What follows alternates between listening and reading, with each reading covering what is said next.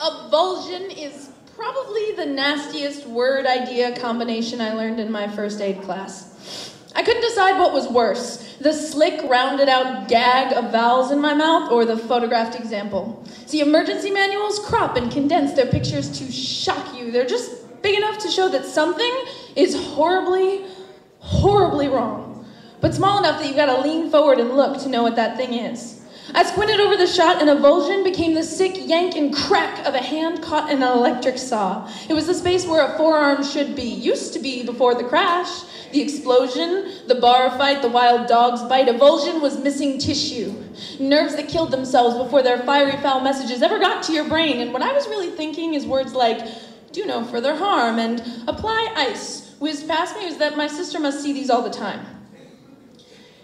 She rides ambulances, and though we both speak English, it's been years since either one of us understood a single word between us. I mean, subtextually, there are 9 million dialects written out in this room alone? And Anna and I, in that sense, we're actually from different continents on a good day. I mean, the divide, it's practically galactic when it gets bad, and every day she comes home from a shift, there's always a story to tell. Some woman with 5 kids wanted them all to ride on her emergency call. Some dude found oblivion at the bottom of a 40 and insisted his name was Don Juan the whole way to the hospital. Some cranky old lady called 911 just to get to her dialysis appointment on time.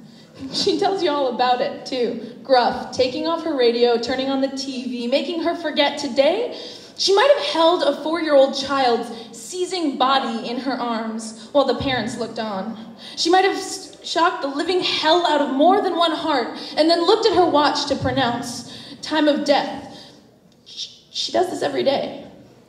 My sister, she who has fought me and belittled me and feared my opinion all these years, she reaches into the mess I would rather not see or think of and works to make sense of it.